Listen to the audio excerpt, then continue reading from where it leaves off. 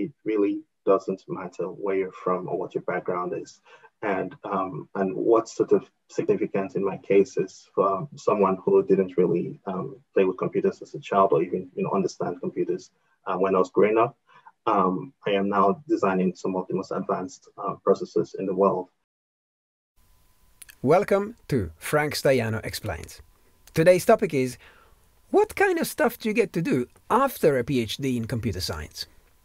Today, I've invited an old friend who completed his PhD in my department quite a while ago, then got into an extremely prestigious research fellowship at Trinity College, and is now a chip designer at one of the leading microprocessor makers in the world. We continue our series of interviews with interesting Cambridge computer scientists who don't fit the stereotype. And today we hear from Bo about his experience in what is still a white-dominated field. I hope that his story encourages you to take up computer science at university yourself, ideally even at Cambridge and even at Trinity. If you find this video inspiring, give it a like. I really appreciate it and it helps the channel a lot. If you want more videos like this one, subscribe, and if you have any questions, ask us in the comments. Enjoy. Welcome everyone. I'm very happy today to introduce you to Bo Eyole, whom I've known for a long time because he did his PhD about 15 years ago in the computer lab. And he was a student at Trinity before I was involved with Trinity. And after that, he has gone on to a fantastic junior research fellowship at Trinity, which is the smartest fellows we have in Trinity. The title A's are the ones who are chosen not because they do work. I mean, I'm a fellow at Trinity because I work for Trinity, but he was a fellow at Trinity just because he was brilliant. And so they said, you're so brilliant that we want you to be a fellow for 5 years. You have no duties other than being brilliant. Be brilliant for 5 more years after your PhD. That's what they told you, right? Yeah, that's right. Thank you for the kind words. And that was a while ago. And since then, he's been working in industry. But I'll just shut up. Just, Bo is exceptional, but I'll let him introduce himself in his own words. So please say something about you, who you are, why you're here, what makes you tick, and so on. Thank you. Thanks for the kind words. So I'm a principal research engineer at R in Cambridge. I was born in Cameroon and I came to England when I was 17. I'm passionate about making computers run as fast as possible. As it turns out, when computers run very fast, they tend to become less efficient. And my job is to rebalance that equation. So how can you make computers that run incredibly fast while remaining as energy efficient as possible? So that's one of the things I'm really passionate about. I'm also interested in future technologies like self-driving cars, intelligent autonomous systems. And I often joke that I'm working very hard to become lazy. And if I'm successful, I will end up with machines, which will go on to design other machines. And then I'll just ride off into the sunset. That sounds very cool. So long as you're still the one getting the salary instead of them. That's right. I'll have to figure out how to monetize that. Yeah. Yes. You don't want them to steal your job, but if you can get the credit for the stuff they do because you invented them, then that's fine. Yeah. Right. So let me dig back because we are talking to people who are so young that they haven't yet decided what to do at university, and we want to let them figure out that actually computer science would be great for them, like it's been for you and for me, right? So you said you came to the UK at 17. At that time, did you already know that computing was the coolest thing for you? No, I don't think I did. So funnily enough, though I now design processors for a living, I had almost zero experience with computers when I was growing up. And around the age of 16, I wrote a simple program on a calculator, which worked out the roots of a polynomial equation. So it wasn't anything fancy, but I just remember that incredible feeling that something that took minutes or perhaps sometimes hours to work out on with a piece of paper took just a fraction of a second on a computer or on some sort of machine that could do things automatically. So I was fascinated by computers, but I didn't know a great deal about them or even how do we put together. So talk less of what the hardware or the internals of the computer looked like. A couple of years later, I got introduced to C at university, and that is still my go-to language. So I still enjoy programming in C. Obviously, in my job, I can always raise or lower the level of abstraction as necessary. So where did you go for your undergraduate degree? Because you came to Cambridge for your PhD, right? Where did you do before that? That's right. I went to the University of Liverpool to study electrical engineering and electronics. I really enjoyed that. Mm-hmm. So at that point, you had already made a choice on the basis of having found it was so cool to find a root of a polynomial using a calculator. How did you learn that part? Because that's pretty advanced for a 16-year-old. I mean, I certainly didn't do that at 16. Yes, so I think the thing that sort of underpins everything is maths, and it's safe to say that getting to grips with the language of mathematics was probably a really key stage in my progress. I spent more time in those early years studying the sort of mathematical basis of various things, physics, chemistry, and so on, and biology. And I didn't write any code then, but when I did start writing code and when I did start programming, that mathematical foundation was very instrumental. And so in your school years, who or what introduced you to this initial programming stage? I'm trying to get at the initial start. Yeah, I'll say it's probably my lecturers at university. So I did, as part of my engineering degree, I had to take courses in programming. So yeah. Initially, we just studied about how electrons moved around in wires, but yeah, eventually we did get around to doing some programming. We started with C. Later on, I did some Java, and I eventually found out that I liked languages that were closer to the machine. So I did a lot of assembly programming as well. You ended up designing processors. Is this an indication that the lower you went and the more enjoyable it was? You wanted to be physical and get to the transistors? Yes, that's one way to put it. I found it more enjoyable to be basically in the machine. Yeah, I think I've always sort of had some attraction to understanding how things work. And even though I said I didn't have any sort of experience with computers growing up, I still had that sort of curiosity about, well, what's inside it, what makes it tick, and I remember taking various things apart as a child, from simple things like radios to more adventurous things like some of the toy cars I had, the remote controlled ones, and just trying to see how not just basically the controller worked, but how the internals of the toy car would work. So what made the motor turn? Where did the power for the motor come from? How's the battery connected to it? And there was a time when I was so passionate about it, and I kept thinking, well, surely it must work backwards, because the textbooks said you could have a motor that also worked as a generator. But obviously, I didn't really know back then that the motors that were in toy cars weren't set up that way, and you couldn't run them backwards. Well, I remember when I was a teenager, I was very much into photography, and so I thought, well, when I have to decide what to do at university, I'd like to be someone who can design the next camera, for example. So that's how I went into engineering. Was there something that you wanted to do that took you to become an engineer?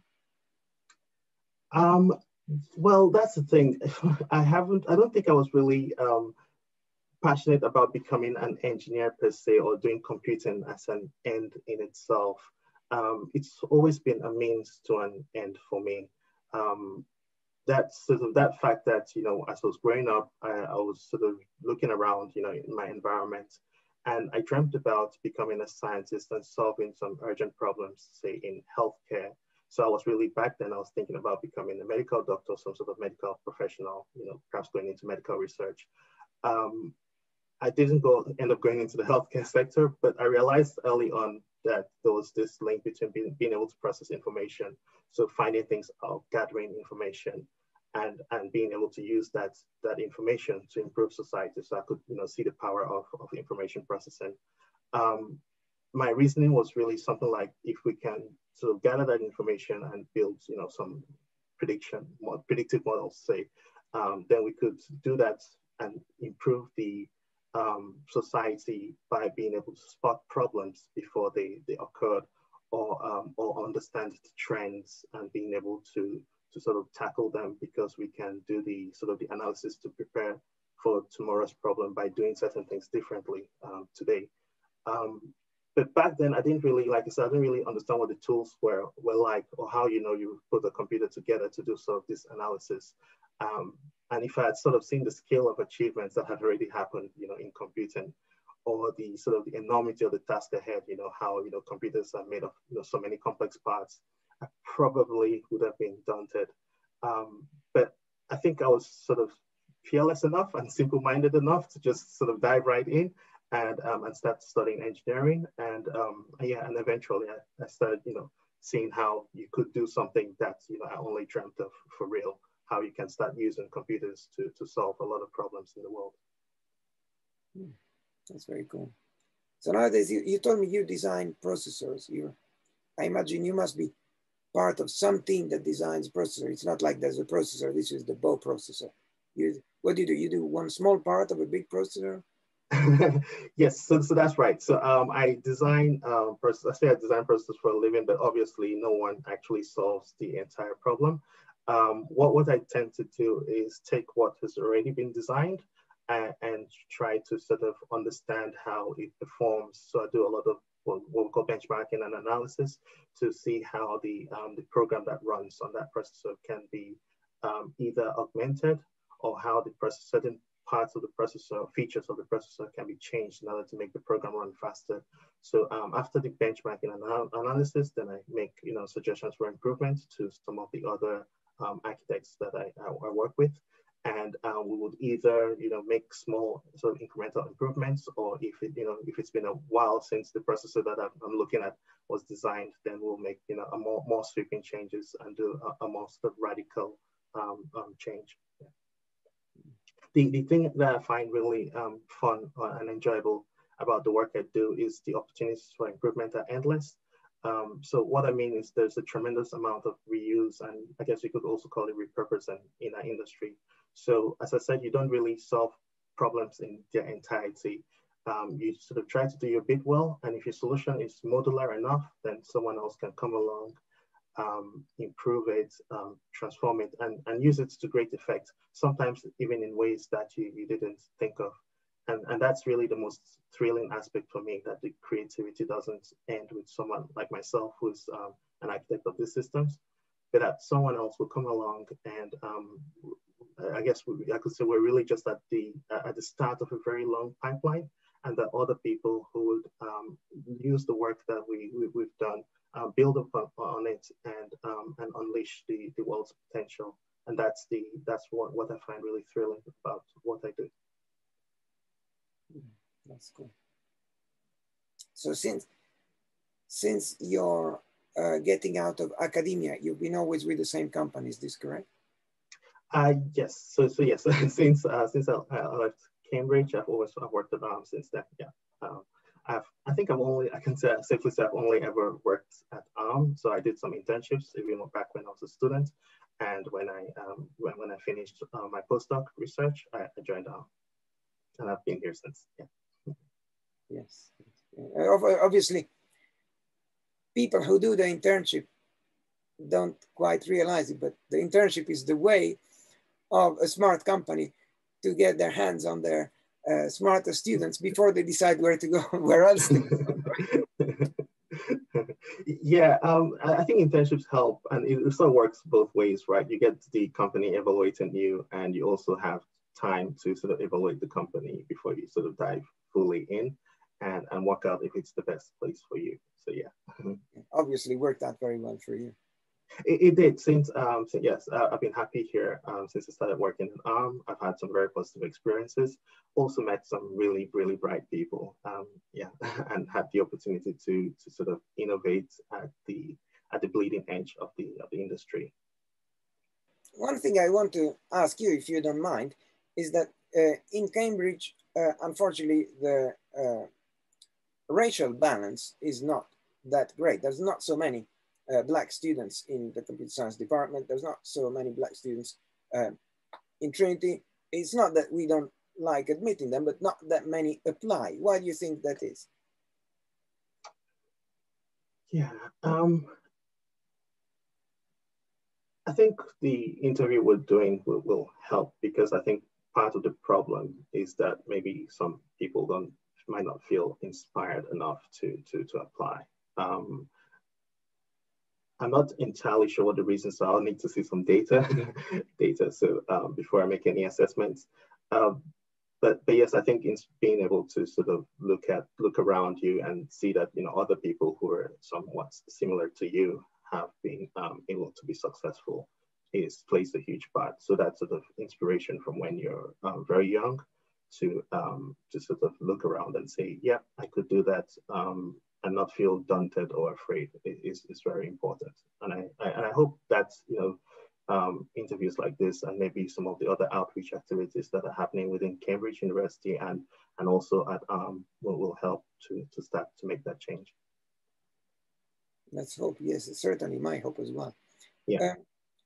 You have clearly been recognized to the highest degree, especially with, you know, after your PhD, you got this Title A fellowship at Trinity, which has an admission rate of maybe less than 1% or something like that. So clearly people have recognized your talents, but without knowing for sure, I am quite confident in guessing that there may have also been obstacles by the fact that, you know, because you're Black, you're different, and stop people treating you. Can you tell us about any hiccups that maybe, you know, I had it easier than you in that respect? What kind of things happened throughout your academic life?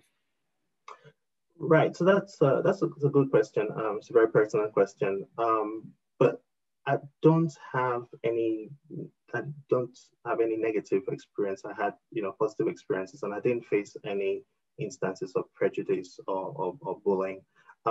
I think the thing to say is I always knew, and at least I always felt reassured that if that, you know, the environment that I was working in was always safe, and that if I had faced, you know, such limitations or such instances of prejudice, that the institutions I was part of, you know, would have done something about it and would have taken the matter very seriously and done everything in their power to put things right. The baseline, as you say, is a poor one. So computing currently lacks sufficient diversity, which is problematic.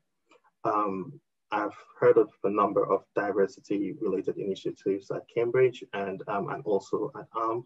We are certainly aware of the need for increased diversity in the industry as a whole, and recognize that we all have a part to play in improving that and making it a reality.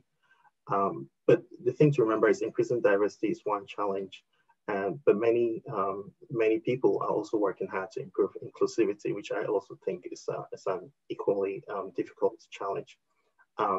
Why I say that is because people look for different things in order to find that crucial sense of belonging, and there is no one-size-fits-all approach to improving inclusivity. So what distinction do you make between inclusivity and diversity? Right, so improving diversity would be about getting people from all different backgrounds and different types of people into a certain, either in the workplace or into university. But improving inclusivity is the next step, in which you make all these, you know, different people feel like they're part of the institution and that their voices are heard equally. I see. Yes. Yes. Yes. Very important. What would you say has been your experience in Trinity? So in Trinity specifically, it has been a very positive experience. I made some great friends. We've all sort of gone off into different parts of the world, so it's been difficult to stay in touch. but I always felt that I think I had that sense of belonging at Trinity. My ideas were valued. Um, the people I interacted with, gave me that sense of confidence that, I was part of not just the college, but I was, a cherished member of the college. And yeah, so it was a very positive experience. And I remember that period fondly. With that sort of academic foundation, I had the feeling that, anything is really possible, and that, being able to sort of have studied at Cambridge and especially at Trinity College helped me open doors that I never thought would be possible. How did you choose Trinity when you applied to a college? Because there's still to choose from. How did I choose Trinity? Yeah, so back then I didn't know a lot about Cambridge, but I think what I remember, one statistic I remember was that Trinity was one of the colleges which had already had basically gave lots of bursaries or scholarships to some of their students. And so back then I was looking for a scholarship to study at Cambridge because I wouldn't have been able to pay for it, or myself or my parents wouldn't have been able to pay for it. And so, yes, I chose Trinity partly because I thought it would be a great place to get to study, but also perhaps get a scholarship or some sort of studentship to study at Trinity. Right, but you didn't know anyone there. No. So, do you think that people? I mean, let me say, I think that maybe people who don't look like the stereotypical white boy computer nerd may be put off by things that are scary. They say, well, do I really deserve that? Everybody who gets in there is different from me, and so on and so on. As a person who tries to admit just on the basis of your brain, I am disappointed that people put their fears forward, which prevents them even from applying before we even get a chance to see, well, actually, you're good. So what message can we send to those people who are already too scared even to put their application in? Because of course, not all of them will get in. 90% will be rejected anyway, whether they're white or black. But to the ones who could do it, how can we persuade them to overcome their fears? Because it is possible to get in.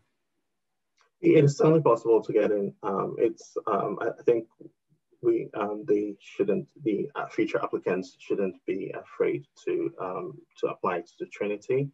I think when I got into Trinity, I found the atmosphere very welcoming, and there is certainly nothing to be afraid of, in the sense that even at the interview process, you're made to feel at ease, and as you say, it's really down to just academics. They're not a long list of factors or other factors, sorry, that you use to assess the people who are applying. So there are no hidden agendas, or at least so I believe, and so there is certainly no harm in applying, and they shouldn't be afraid to put their best foot forward, because they'll be judged on merit rather than on the color of their skin or some other factors that they're not aware of.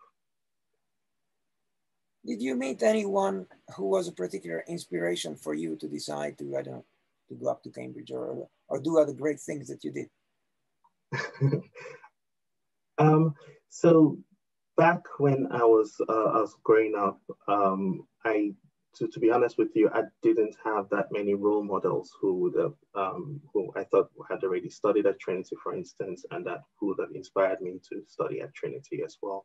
So yeah, I think I had a point where, like I said at the very beginning, I had to sort of figure out what I would really like to do, which was to do something great for society.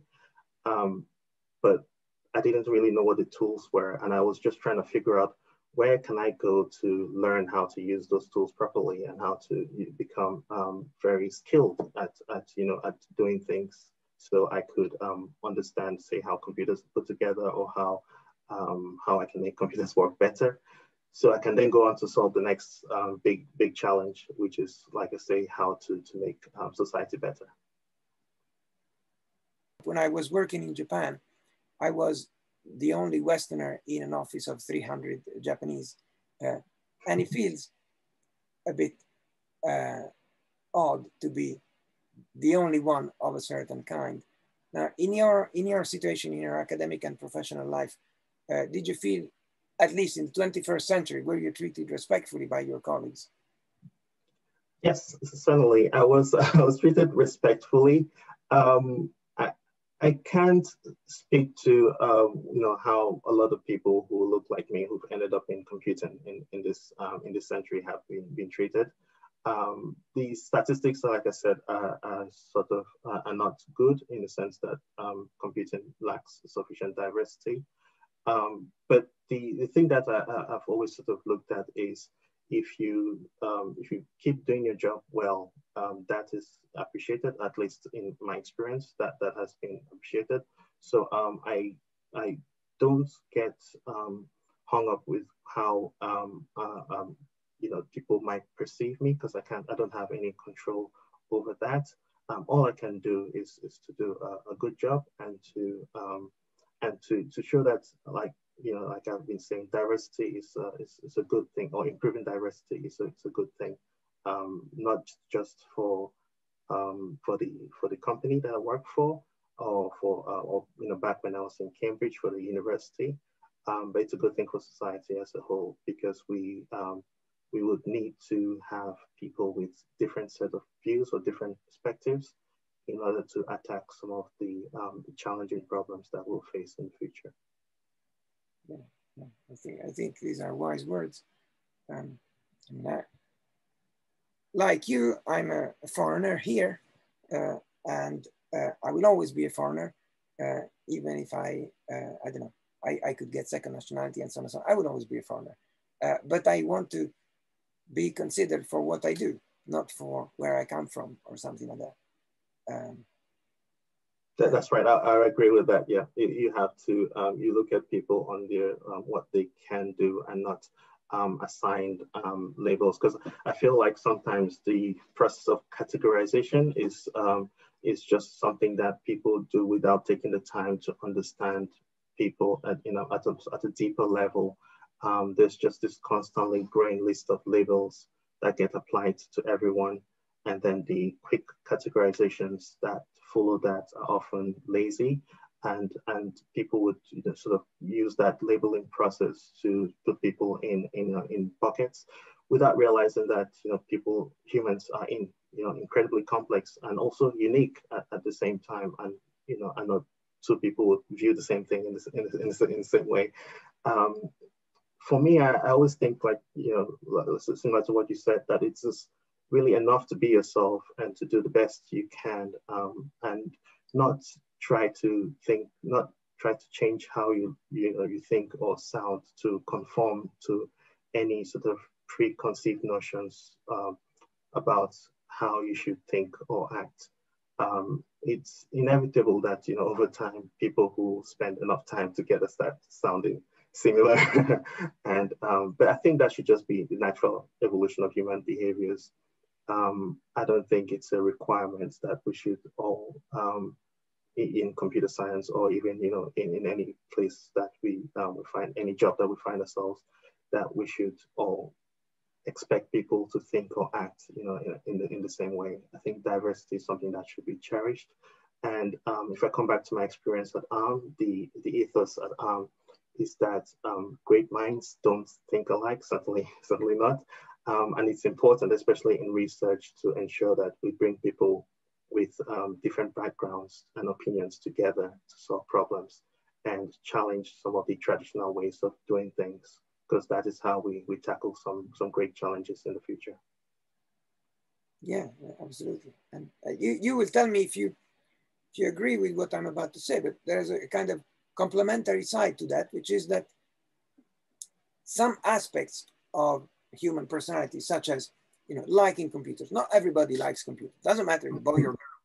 Some people really like, really enjoy being able to, like me, instruct the machine and so on and so on. And some other people just don't give a damn. Some people are super obsessed about football. Some people just I am completely uninterested in football, for example, right? But for example, you haven't been watching the World Cup then. Well, a neighbor asked me, what about, I'm Italian, and say Italy is in the selection or the final or whatever it is. And I didn't know until he told me yesterday. So I had no idea. That's how uninterested I am in the whole thing. But for example, I am much closer to someone else who is a computer geek, who likes staying up late until the program works, regardless of their gender, race, or social status, and so on, than to someone who is an Italian like me, who instead is into, I don't know, football and other stuff that I don't give a damn. So, I don't know. Yeah, I think people are fundamentally different, but we're also unique. And we should avoid stereotypes of any sort because our preferences tend to change anyway. So some things that I might have found interesting or exciting, you mentioned football, maybe a year ago or 2 years ago, might not be so interesting or exciting to me today. So those preferences are constantly changing. We're constantly adapting. We're constantly sort of changing not just the things we do, but the way we think about things as well. And so it is. It's never a good idea to look at stereotypes or to assign labels to anyone. We should sort of understand people for who they are and not assume that just because they like computers, then they'll also have certain attributes or certain traits. Those you can't infer the other attributes and traits from the fact that they like computers. So that's my opinion, that we should avoid stereotypes of any sort. Yes, yes. I guess my experience has been that when I came to Cambridge, and I didn't come to Cambridge for university, I came to Cambridge just for work. And I was working in a place of other computer geeks. And I found them much more similar to me than the people that I had grown up with, even though I was the foreigner, because they had the same passion as me. Yeah, I think that's incredible, because that's if they have the same passion as you, that's something that you can sort of celebrate together, because you might find or enjoy things that might be similar. But like I said, it's something that should be an emergent phenomenon. That's something that should be expected or promoted, or even sort of written down as a requirement. Absolutely, yes. Yeah. Yes, yes. So if we imagine speaking to some young person who's still young enough that they haven't decided what they will do at university, and maybe they think, yeah, I think I might enjoy computers, but it's not for me. I'm never gonna get in. What would you say to them? I would say they certainly can get in, and they should not be afraid to try. I think computing is very thrilling and interesting, and it's a valuable thing to do. I don't imagine what I would, what would I've done if I hadn't, studied computing. I think I enjoy it so much that I can't really imagine how my life would be if I hadn't sort of studied it or started doing it as a profession. And I think what they might also wonder is whether it's exciting enough and whether it would sort of hold their interest, because it's sort of a double-edged sword in the sense that it's incredibly enjoyable, but it's also incredibly taxing as well. So there's some things that I've had to sort of study, or some projects I've had to work on that have been incredibly complex.